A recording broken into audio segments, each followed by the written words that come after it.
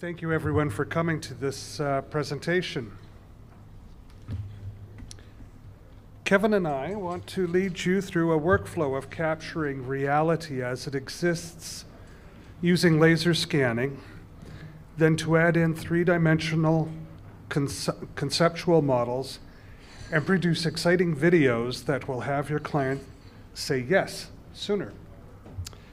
That is up to a point. We only have time to focus on pre-construction services, but there are a number of additional possibilities where laser scanning can be used throughout the build process. Capturing reality and moving into a virtual environment is one of the beginning processes of virtual design construction. It expands and encompasses BIM processes to enhance the conceptual front end of a building project through the development permit and public acceptance stages. With forethought, this work done up front enhances the BIM process once a project moves from concept into production. The workflow and our focus here is best considered in 4 stages. Capturing site data is collecting all of the existing dimensional data about the project as it exists. Post-processing is taking the data collected on site and getting it ready for visualization software. Visualization processing is the joining of collected data from site with virtual conceptual models into motion presentations to create the deliverable. Deliverables are those finished presentations prepared to wow your client, have them jump up and down and clap and say yes, and the project is yours, and goes looking for their checkbook. Capturing site data. This is not capturing site data. I believe we can all agree that this room contains locked away, incomplete examples and suggestions. And don't ever rely upon those little fire escape plans that are pinned up near exits to start your project either. Today, the most efficient and effective method to collect dimensional site information is by laser scanning. Think of it this way. If you are creating virtual reality, capture reality virtually as it exists. In brief, laser scanning sends out a pulse beam that bounces back and is recorded as an XYZ point in space in real life. Real life is to scale. A fantastic set of videos that really explains this well have been created by National Geographic called the Time Scanners. You can find them online or on demand on PBS. Photogrammetric solutions are getting better, but I find that their software solutions remain lock-close and the imagery non-measurable. So, writing a request for proposal and a specification is a topic all on its own, but remains very important. I have seen RFPs simply ask that the building be laser scanned. Don't do that. Like most successful plans in life, consider what end results are required and write out a plan of action. I have written a master format specification for laser scanning services with Keith Robinson of Construction Specifications Canada, and it is available later if you would like it. Do a site visit first. Look for hazards and come up with your safety plan. Consider the degree of accuracy required for the project. Are registration targets necessary to obtain a particular accuracy? Or is a targetless registration process with lower accuracy acceptable? Registration targets need to stay fixed or secured in place. Targetless registration does not work on highly reflective glass surfaces, shiny marble, or bright stainless steel. Angles of incidence to flat registration targets and surfaces are affected by available light and texture.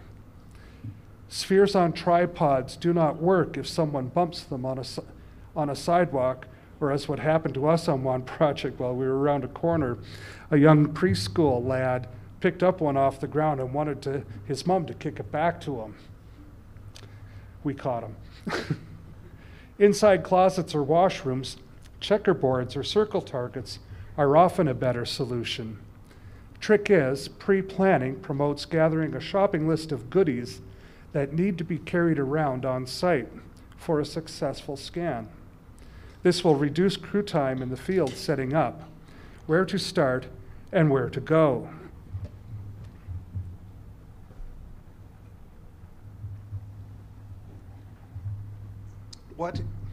What is the scope of work? Quite often the rush is to take 3 or 4 scans in a particular area with a couple of additional scans taken in between. When a couple of additional scans taken in between will help tie areas together and give a larger set of information for further analysis in other areas of concern, such as rerouting pedestrians and traffic.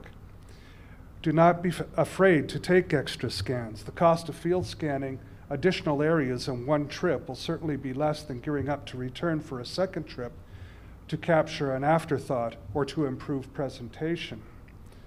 Consider if the exterior is to be captured today and the interior at a later date,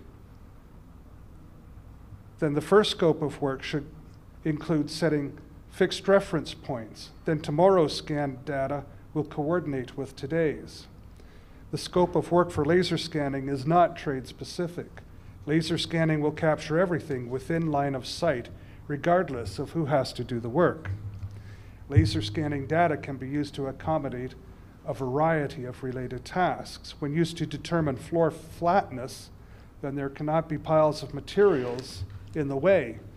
If you can't see the floor, you can't measure it. Pools of water and glass will scramble, reflect, and refract data. If the ceiling space is to be captured, then additional lighting needs to be brought along to brighten up the space. Laser scanning works in the dark, but only produces images in grayscales. For color, lighting is required, and color helps differentiate objects. The result of laser scanning are individual point clouds for each scan taken. This screenshot in scene software identifies each scan in different color. Here the scans are already registered.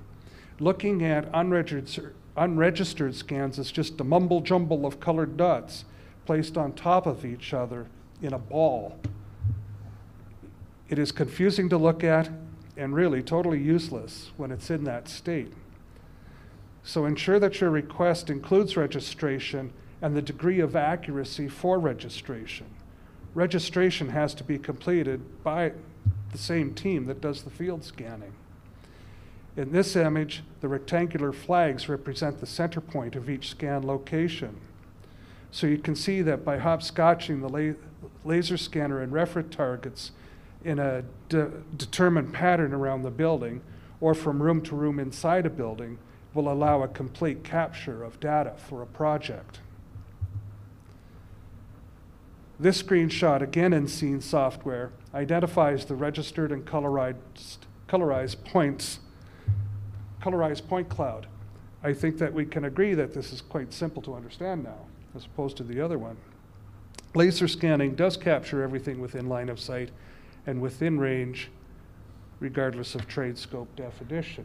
You can see overhead lines that are in the way of this project that are not part of the project but will influence.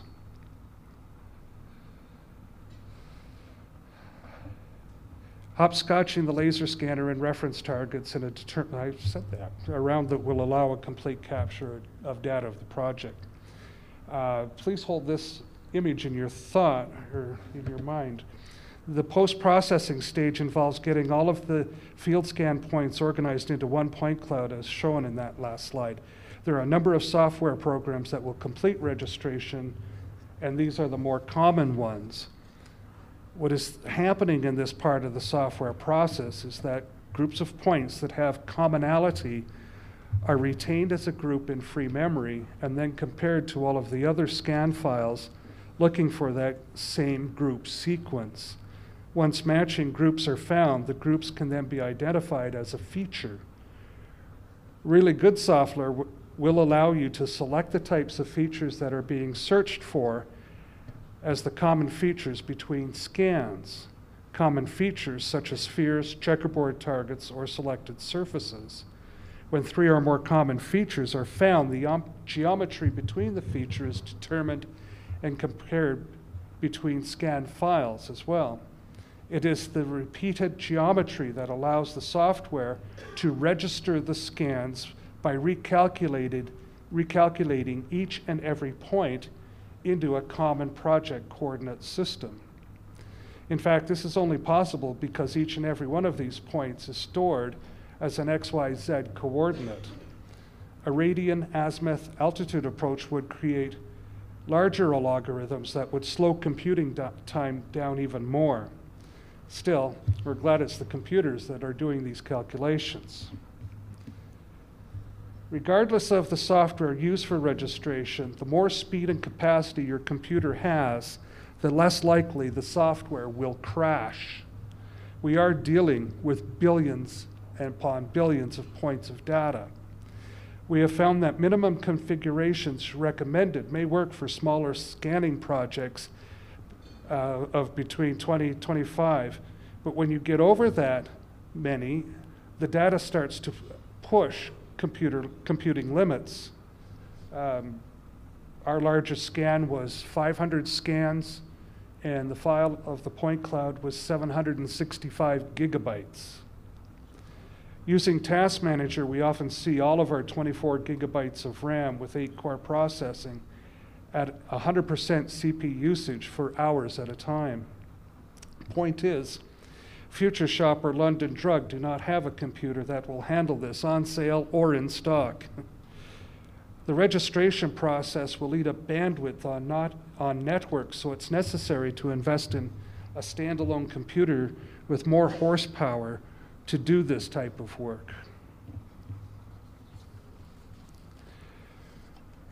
When is geodetic reference not important? If an interior renovation project does not require any exterior work, then geodetic referencing is redundant. Plant sites typically have their own site layout grid that form location identification. Stick to the plant site layout system. Don't try to introduce a new one. Most building projects will require both interior and exterior scans. If survey evidence exists, capture it in the laser scan and identify it in the point cloud after registration by setting a point marker. The point marker can then be set to a geodetic reference. Trying to get survey data to match point cloud data can and will become an issue. It is purely degrees of accuracy obtainable between the two processes. So be sure to review your processes with the legal survey team to gain consensus of where benchmarks are and what is being used.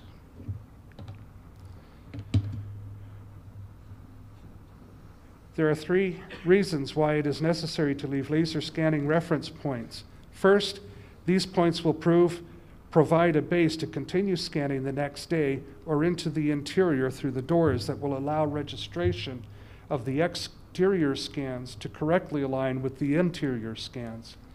Second, these points can be accurately set into the point cloud to allow coordination of alignment between the point cloud and legal survey data.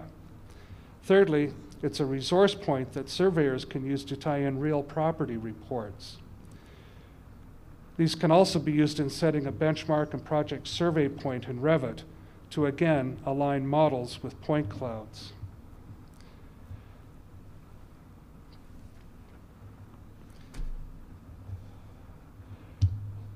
I clicked ahead too soon here, sorry. Save and identify the unedited registered scan files and work from copies. Editing the scan file and deleting all of the stray and inconsequential points of data from across the street will enhance modeling. However, in creating fly-throughs and motion presentations, point cloud backgrounds can help create identity for the project. Kevin is now going to take over, and he's the brains behind a lot of this stuff. Hello? All right, so I'm going to go through the workflow of bringing in our scan data to pre-visualization into Navisworks, and then we're going to end up in Google Earth to see our building in its true environment. So now that we have all of our scan data, I'll talk about the scope of work for this project. No data was available to the degree of accuracy needed to pre-visualize this building in its spot. So we went ahead and we laser scanned the 35 acres here. So the first step, because we're ending up in Google, we're going to use their geodetic information to set our benchmark.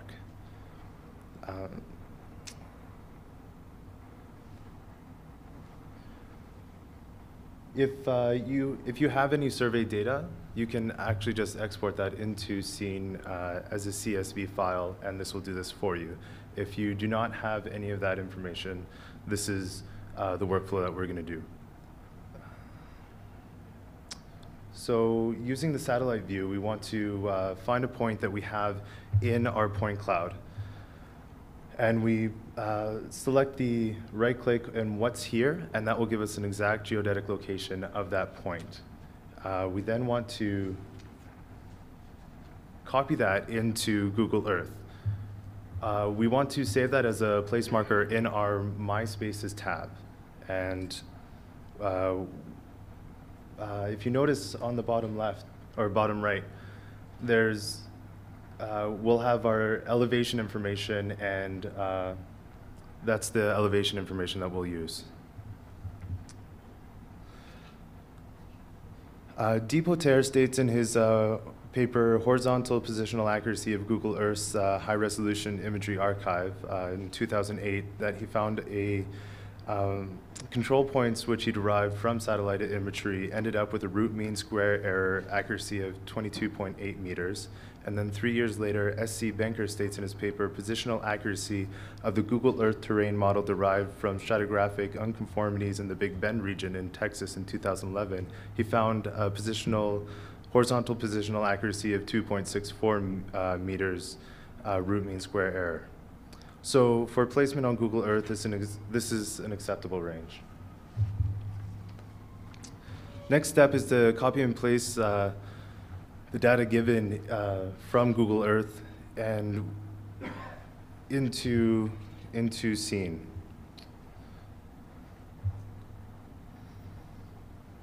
Sorry.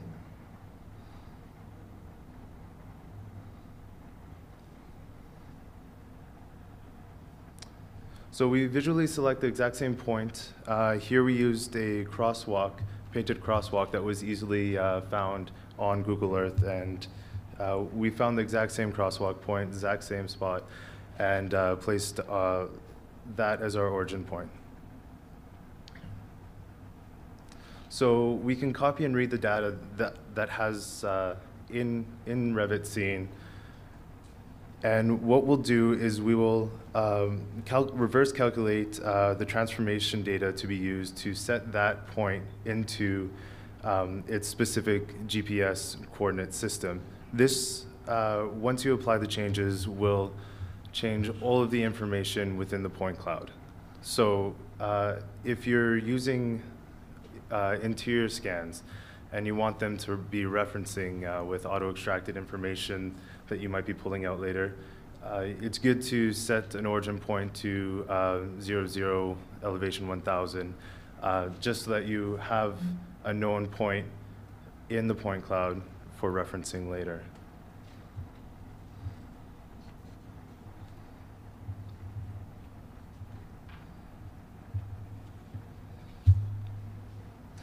All right, and there's our geodetic information on Google Earth, and there's the exact same point in Scene. So now, here, I just have some notes on the specific slide.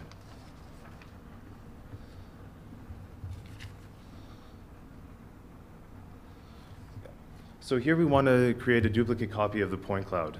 In this point cloud, there is estimated 14 billion points of data. So what we're going to do is We're going to colorize the point cloud and then export it. We're going to grab every 30th row and column of data. This will give us a nice manageable size. Sorry. At this point, before colorizing and re-exporting the project, the file size of this project was 198 gigabytes. After we've condensed the revisions and exported it for accessibility, it's smaller down to about 90 gigabytes. 90 gigabytes, yeah.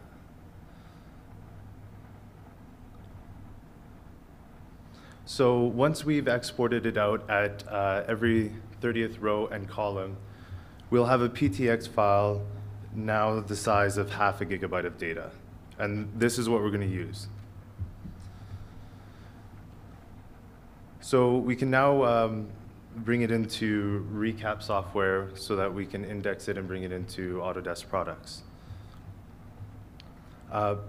After importing the PTX file and before indexing, make sure you set the filter scans up at the top right to minimal. We've already filtered the scans through export, so we don't need recap to do this again. We'll end up losing a lot of data that's at further ranges.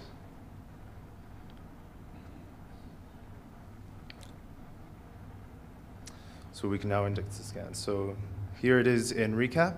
If we're happy with the data we have here, we can export this to an RCS file and have a nice 100 megabyte size file that will be running nice and smooth. This area here where the new building will be placed, we can delete those points and export as an RCS for pre-visualization purposes in Navisworks later. If you have a lot of point data to clean up, I would suggest exporting to recap, doing the most deletion there, and then if you need more accuracy, export as an E57 and bring it back into scene for more clearing of data precisely. So next, quick note on the RCP and RCS files. RCP files, they all reference all the RCS files that were indexed from the PTX file. You can link the RCP or RCS files to your Revit. If you are editing your RCP file, be sure to use save as, so you're not overwriting your linked data already. Next, we're going to create a topo auto-extracted from the points. This is done in clear edge edgewise. We'll just use the presets, auto extract. There's our point cloud, and there's our point cloud and our tin model. Now, because we set all of our origin data, when we bring it into Revit and Navisworks later, everything will line up wonderfully. So here we have the Revit. And there we have our auto-extracted tin model. And in Revit, when you have a tin model, you also have a topo model. But a quick point here is if you ever have point clouds landing in outer space, it's generally because the project point has been moved. So because we set our origin point, we know exact reverse calculations at what point need to be made for this to land and end up exactly where it needs to be again. So here's Revit with a topo extracted from that point cloud data and the point cloud there. So now we can start design from here. If we already have our building, we'll just place it. All right, now on to Navisworks.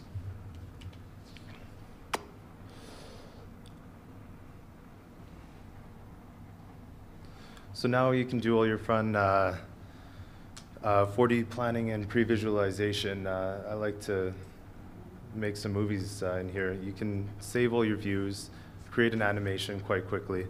So what we'll do is the previous less dense point cloud, it worked wonderfully for pulling an auto extraction tin model. but we'll take desired scans of the road leading to the new building, and we'll export those as a higher density so that we can get more points in the trees and see exactly and clearly what's happening. So we can save those as JPEGs, multiple JPEGs in frames, and in After Effects and Adobe Premiere, you can stitch that all together. It's quite handy.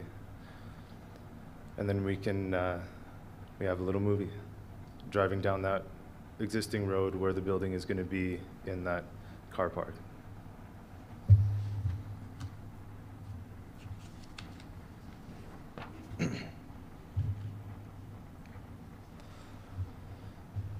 So now we've seen our model in its really close local area of 35 acres and what it's going to look like on campus.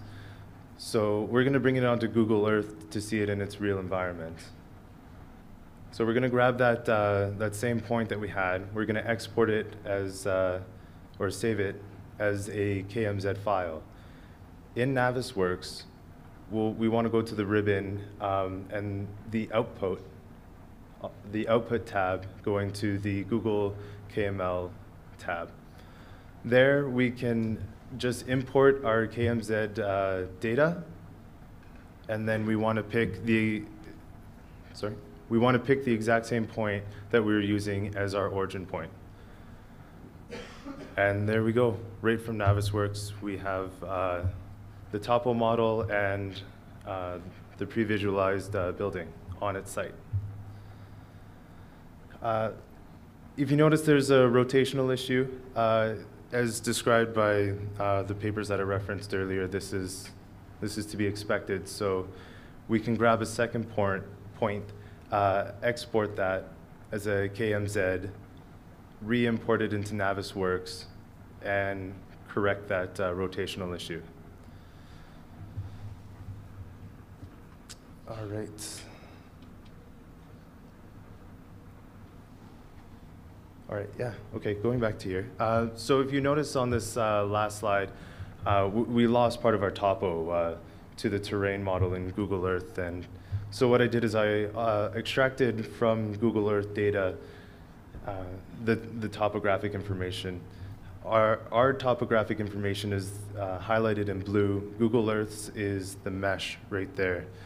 So what we found is that the berm that was crucial to pre-visualization in planning the construction phases didn't even exist. Access roads were placed at a higher elevation, and the parking lot has a 7-meter change in elevation over 30 meters.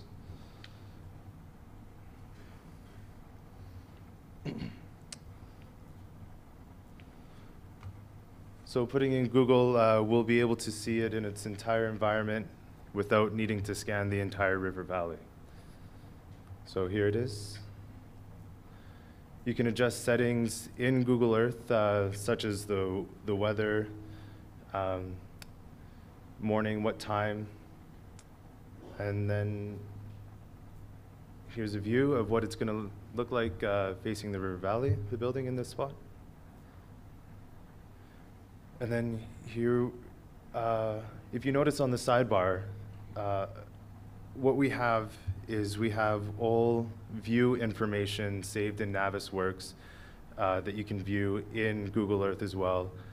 And you also have all layer information, so you can switch off layers, and yeah, you have control of that in Google Earth. So we went from having no data to an accurate topo map to design to pre-visualization to Google Earth, and in the end, in a KMZ file. This building and topo file is 1 megabyte, and this slide presentation is 65 megabytes, just to give another comparison.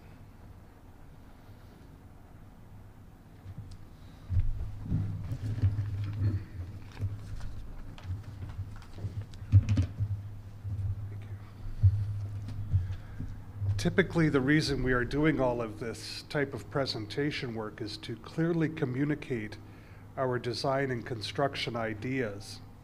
We're all responsible to someone who is making the investment in a building, regardless of the role that we play in a process.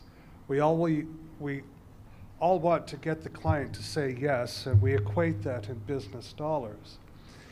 I believe that Kevin and I have succeeded in showing a practical solution to improving efficiency, increasing effectiveness, and being cost conscious, not only in marketing the front end of a building project, but the same workflows can be extended to demonstrate the construction of complex building components, project sequencing, and identifying site amenities, emergency routes, work limits, and potential safety hazards. I recommend extending the use of these processes right to the job shack, where tradespeople can be engaged to view these processes as well. That is basically it, what we've got. It's a tedious process, but once it's mastered, the results and how you can use it in communication with your client, with tradespeople, is phenomenal. By working in 3D, information becomes intuitive and open. It's much easier to discuss how things will go together, how a project can come together. Thank you very much.